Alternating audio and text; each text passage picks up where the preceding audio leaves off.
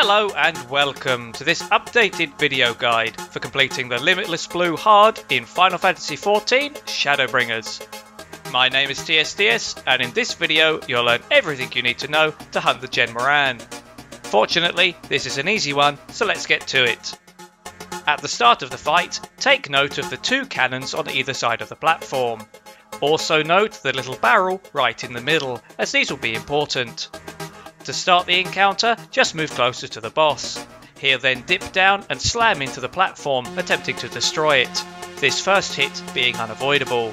Anytime you see Bismarck dip down like this, it's because he's about to slam the platform, and you can see the platform's health under the duty information on the left. It goes without saying, but do not let this get destroyed. Now then, during the first phase of the fight, you'll have two ads to pick up. These Vanu are nothing special, but they can do line AoEs that will yeet you back, so avoid these unless you can fly. If you don't protect the platform when Bismarck hits it, this line AoE can wombo combo you out of the fight, so do be careful or just interrupt it. In order to protect the platform against Bismarck, interact with the barrel in the middle as soon as you see him dip down. This creates a temporary shield around the island which reduces the damage it takes from Bismarck's slam and prevents anyone from getting staggered. It won't work if you're too late, so as soon as you see Bismarck dip, put the shield up. Also note that throughout the entire fight there will be constant AoE water bombs being dropped on the platform, so avoid these as much as possible. Not long into the fight, you'll get a message that the dragon killers are readied. At this point, both of the cannons at the sides should be interacted with. Doing this will chain the boss and pull him within range. You do have a mildly limited time to activate these dragon killers before Bismarck turns them off again, repeating the phase, so get a move on. Once Bismarck is tied to the platform, everyone should run onto him and immediately start burning his chitin carapace. If you can't destroy this in one attempt, you'll just need to repeat this phase. After a short time, Bismarck will start to shudder and will break away from the island. Counter to popular belief, you do not need to actually jump back onto the platform when this happens, as Bismarck will automatically punt everyone back on it when flying away, which also happens when you break the carapace. With the chitin destroyed, we enter phase 2. Here, two large serpent ads will spawn. The tanks should take one each and split them up, because they take very little damage when close together.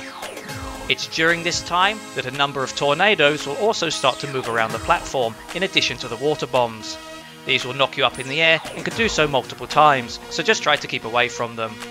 After the two serpents are dead, or you took too long, Bismarck will rise up and blast the platform, trying to wipe you.